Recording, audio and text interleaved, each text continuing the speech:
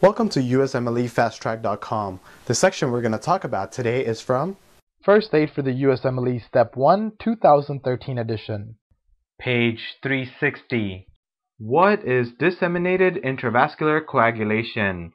Disseminated intravascular coagulation is a widespread activation of clotting which leads to deficiency in almost all clotting factors and creates a pro-bleeding state.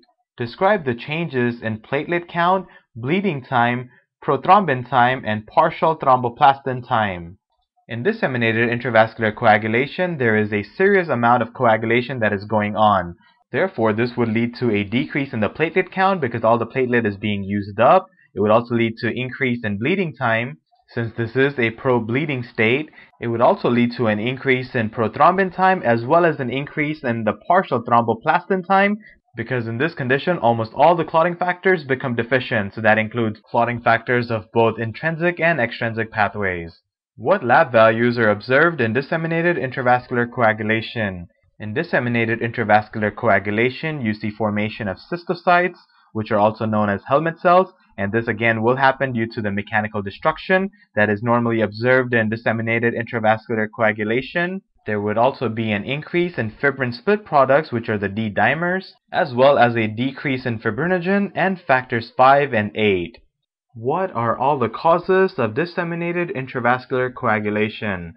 Disseminated intravascular coagulation occurs due to sepsis, which is caused by gram-negative bacteria, trauma, obstetric complications, acute pancreatitis, malignancy, nephrotic syndrome, and transfusion can all lead to DIC.